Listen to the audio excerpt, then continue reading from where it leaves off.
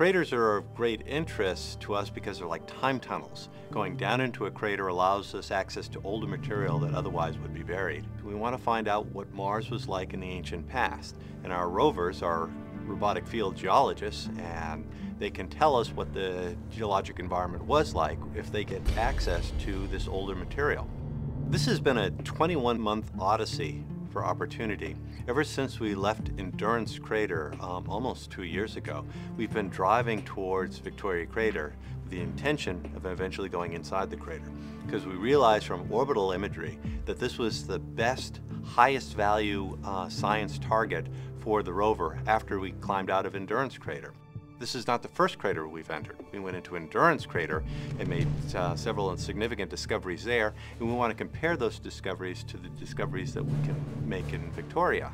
What we've been doing is a partial circumnavigation of the crater rim, looking for places to go in and getting a good look at the crater. You know, much like coming up to the rim of the Grand Canyon and then hiking along the rim of the Grand Canyon, looking at the features and looking what's exciting down in the crater and what can we get to.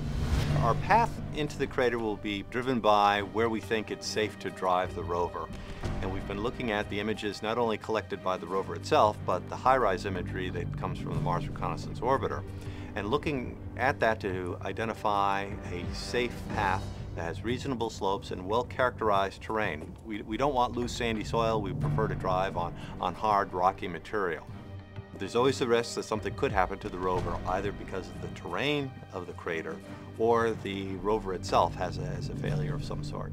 If we lose a wheel, you know, Spirit lost functionality in one of her wheels over a year ago.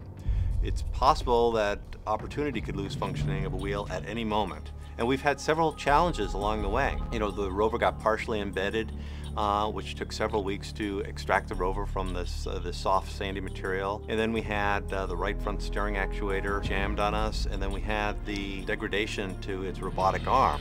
And all these you know, were roadblocks, in a sense, to us getting to Victoria Crater. The rovers are getting older, although Opportunity is in very good health.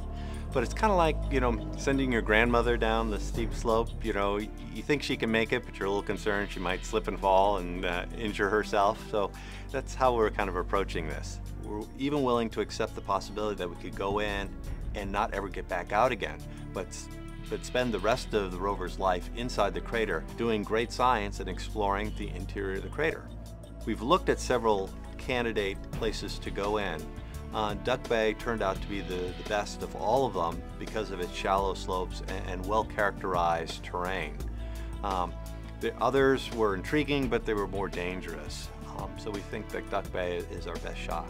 We've done a lot of testing, both here on the ground, and we have a lot of experience from Mars on driving on steep slopes and driving into craters. So we feel confident that we can drive Opportunity safely into Victoria Crater and safely back out again. I mean, there's still a lot of fight left in these rovers in terms of being able to accomplish exploration and achieve great discoveries on the surface of Mars. We've traveled 21 months to get to Victoria Crater, which can be argued is our most exciting adventure to date for the rovers. It's clearly the biggest object we've ever visited, and the fact that we can now explore it not only horizontally but vertically is a very exciting opportunity. Now we're here and we're ready to go in.